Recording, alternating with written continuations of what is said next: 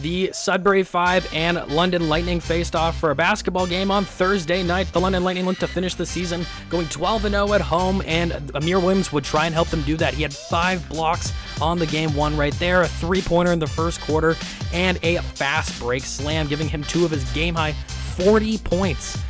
Jordan Burns would keep this streak going in the second quarter, as well as Amir Williams with another slam, but the 5 would come back in the third. Braylon Rayson had 17 points in the quarter with 5 3-pointers, including a couple deep ones, one there and another here to end the quarter with a 6-point lead. After the fourth, though, the Lightning would come right back. Jordan Burns hitting another 3-pointer there, a fantastic rebound on the offensive side and put back by Amir Williams over 3 Sudbury 5 defenders, and the dagger layup by Terry Thomas. They would win the game by 10 points and finish the season off perfect at home.